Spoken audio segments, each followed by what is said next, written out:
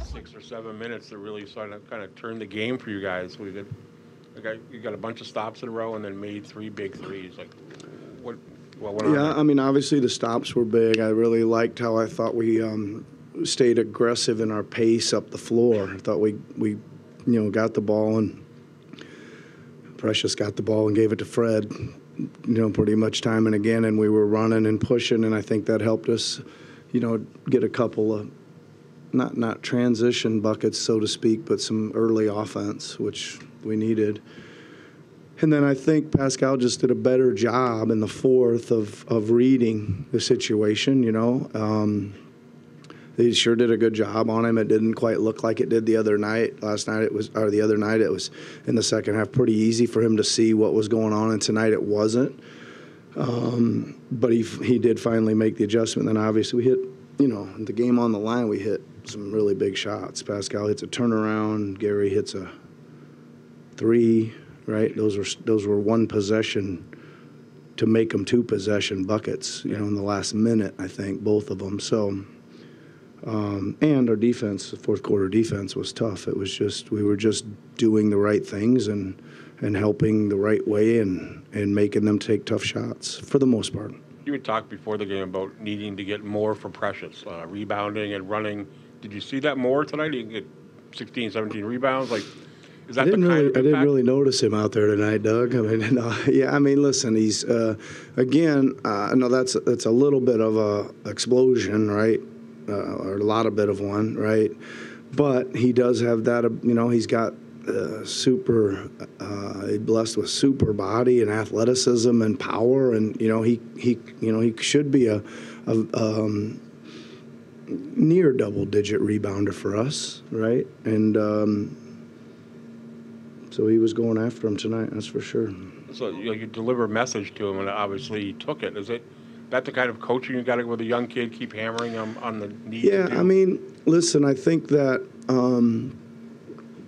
it didn't feel right in the first couple games, right? He wasn't getting much of a run. He wasn't quite on opening night. He didn't play much in the first half. It just didn't, it felt like he needed to come out and kind of regroup at half, and he played better in the second half. And it just takes some time to figure out kind of where to slot him in and let him go. Now, he played with tremendous energy. Like that is what I'm trying to get consistent, because there's just too much there if he plays hard not to be productive. 2 games you guys have won, it's sort of been the similar formula where you've made a big run late, kind of turn them over a bunch, and push them late. When you guys are playing the way you want to and getting into people and playing with energy, is that sort of the form? I'm not obviously want to be ahead, but is that sort of indicative of you guys having the kind of games you're looking for over 48 minutes? Yeah, and I think that, we know we've got to guard and create some offense out of our defense. And in both those wins, it was at the right time. Fourth quarter D generating, fourth quarter offense, which is a pretty important time of the game. And it just, I don't know, for whatever reason, but it's good. I mean, I know you got to kind of feel your way through. You got to figure out what they're doing. You got to make your adjustments on who's guarding who, what you're switching, what you're not, and all that stuff. And I think it kind of takes us to feel through the game that way. But the main thing is are we pressuring the ball and are we guarding the ball well enough? And I thought we did. I thought there was not as many. I mean, even the times we did get beat on the drive tonight, they were pretty flip high arcing layups rather than straight line drives where we didn't have any. Help was coming and they had to make some tougher shots, and those you're going to have to probably live with. So we just did a better job of guarding the ball and rounding out the drives. Obviously, you guys have a unique roster, but in talking to other people about the way you guys play defense, that's sort of the thing that keeps coming up, that you guys make people have to adjust in unique ways and attack in different ways. Is that sort of what the ultimate goal is, to try to just make it as difficult as possible? Yeah. You don't have some of the typical things that teams do to stop at the rim and stuff like that. Yeah, I mean, we're gonna I think that playing it hard, playing defense hard, but also trying to make them go not exactly where they want to, right, is really probably our ultimate goal. OG only ends up with about 6 points, but I mean, he had to sit down there in the third with foul trouble, and that's really the only quarter where they gave you a real issue offensively, it felt like. I mean, how important has OG been? That's one of those games I'm talking about. He was huge tonight. He had 6 points and 4 shots, and he was huge. Right? He really worked hard defensively. Really made a lot of plays down there, and that's as tough an assignment as you're going to get, right, in this league. And he just went to work, and I give him a lot of credit, because sometimes when you're not touching the ball or getting offensive opportunities, sometimes your motivation wanes a little bit, but he didn't let it do that tonight. It'll come back around to him one of these nights offensively, I'm sure. How did you feel Chris looked today? I know he got in some early foul trouble, but... Awesome. Yep, I thought he looked awesome. He was... I thought he brought some speed up the floor. I thought he really ran fast, and that kind of spreads to other guys, right? And obviously he hit a couple shots. No, I thought he looked good. I thought it was a burst of energy and that we needed. And anytime he's throwing them in from the perimeter as the extra pass guy, that's always icing for us, really. But he can do it. Curious, the choice to not play Thad, just when there was some foul troubles, just wondering your thoughts on that, or reasoning. Yeah, I just kind of thought with starting Christian and Scotty being out that it maybe was a night to play a little bit more traditionally in the middle of the game with Kem and Christian kind of subbing for each other, and then obviously. Precious was playing so well that he was the natural choice to finish it, and let us do a lot of things defensively with that lineup late. But Thad'll be there. He'll be back. Pretty good weekend for you here in Miami. You had 18 and 10 the other night, and then a career high in rebounds today. Is there something about the weather down here that agrees with you, or maybe who you're playing against? I think that's what it is. I like the weather out here.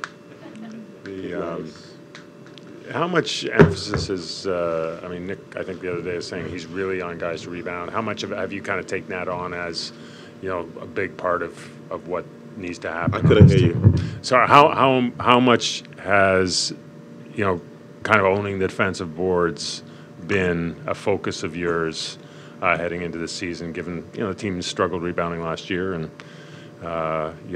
22 rebounds is that's pretty good. It's just going out there. It's just the will to go get the rebounds, and yeah, that's really it. Go out there, get the rebounds, and just play. Did your phone blow up after a 22 rebound night like that? Yes. Yeah, my friends have been calling me. Some of them sober, a lot of them drunk. So. Nick mentioned that just having Chris out there was probably good for you too, and sort of helped maybe in the 22 boards. Did it feel like that? Like just another big body? Yes. I've always been used to playing with another big body or a bigger body. High school, college, that kind of stuff. But yeah, so having him out there definitely helps, and that way I could, be a lot more. I could, be a lot more versatile on defense. Like. Switch if I'm guarding a player that's not a threat from outside, and I could roam, play a lot of help side, between the gaps and all that kind of stuff, kind of like anchor the defense and all that kind of stuff. So yeah. 18 out of the 22 rebounds that you had were defensive, and I know you have some solid defensive goals going into this season. How much do you prioritize defensive rebounding in order to achieve those goals? I mean, it's part of it. Like you said, you already said 18 out of the 22 are defensive rebounds. So for me, I have defensive goals in terms of like being one of those guys that's been talked about, on the defensive side of the ball game across the league. So that's just, I think that kind of works or plays in the same things that I'm trying to accomplish this year. Is that like the top priority, like in terms, because there's so many elements to defense? I mean, there's a lot of elements. I think the most important one is stopping the player from scoring the ball, and then of course finishing with a rebound. Idea how many rebounds that you had during the game? Did they tell you, or was it after when you found out? I mean, at halftime I knew I had 10. One of the coaches came up to me and told me I had 10, and I just sat there and I was like, why not go for 20? So yeah. Can you actually talk about the energy that Chris brings when he's playing with you guys, and even from the bench? Oh, I enjoy playing with Chris. Next time he has media, you guys should ask him how much I've bugged him to speed up his recovery process. There's nothing I haven't said to him. I enjoy playing with him. Me and Chris, we have a really good understanding on the floor. I know where he's at. He understands the way I play, I understand the way he plays. So we just have a really good connection. So I really enjoy playing with him. He brings a different type of energy, not just to the team, but to me. How about when you and OG are on the floor together, defensively? It's easy. Once I see OG's guarding someone, if I'm guarding someone, I just know they're probably not gonna get into what they're trying to get to on the offensive side of the ball game, because it's just an easy switch, and then we're flying out the offense, and it's just right back to square one. Gary hit that three. Yeah, I was. Definitely was. It's a pretty solid last 7 minutes for you guys, both ends of the floor. Is that kind of what you need to do, need to get more consistently at? That was a great finish. Yeah, I think so. I think at least until we smooth the ship out a little bit, I think, we're going to be in a lot of close games, and I think all of our games, whether we start that way or not, are probably going to go down to the wire. All 4 now have been within 3 points. So coming down the stretch, you got to be able to execute. I was pretty happy with the shots we were getting, got some stops late, and just was able to close out, make a couple plays. What is it about this group? Because you've been playing close games now for a year and a half. What is it about this group that creates that kind of energy and intensity late in games? Well, I think first and foremost, the talent level is pretty high. So on most nights we got a chance to compete. We have a chance to win, and so you would like to see some growth in terms of executing and just closing out games down the stretch. And we saw that over the last couple of years. So it's going to continue to be a process, but I thought we did a good job of just making extra plays, and now we really wanted to win, and that's what it takes. You can't take anything for granted in this league, and I thought we just had a little bit more of a chip on our shoulder, a little more energy, obviously, but just a little bit more of a chip to pull it out tonight. The pass to Gary in the corner for the three he made, he looked, from our view, really covered. Yeah. How did it look from where you threw the ball to him? Yeah, the window was big for a second, but Gary's always open, so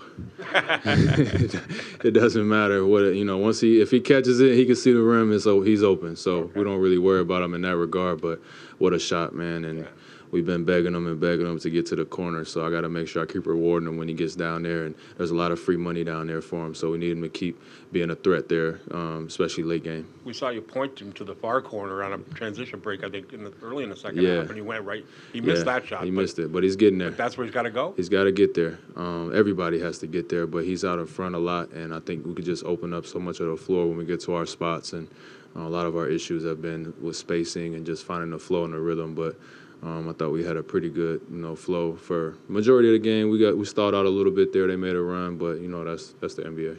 That run they made, that was OG to sit down, and you take him off the floor, and that's really the only real sustained run they had against you. Yeah.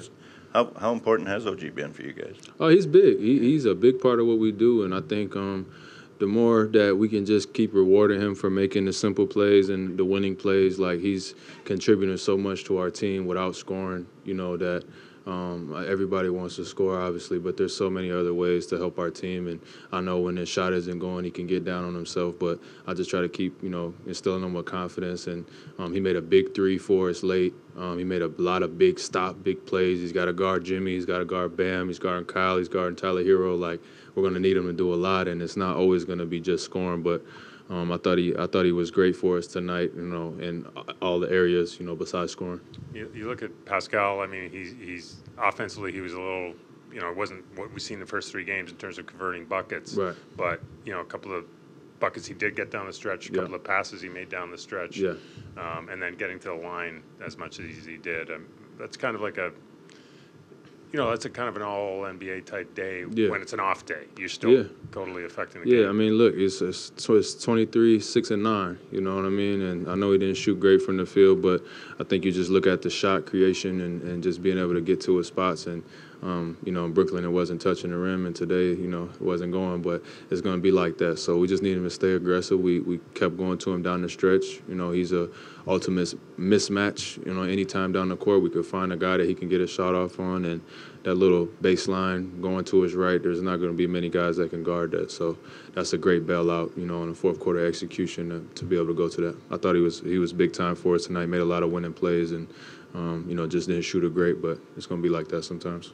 Chris, back in the lineup today. How did you see him impact the game? It looked like he brought a lot of energy. I'm just glad he's back on the court. He's getting on my damn nerves, just running around with all this energy and hasn't been able to play. So just good to see him back out there. I mean, 4 for 5. He's a big spark. That bench unit is going to need him. He's an instant offense. He can, guard multiple positions and just be a presence in the paint. So we're going to continue to lean on Chris, and I thought he helped Precious out a lot. Those two kind of can play off of each other, especially when we go to our bench.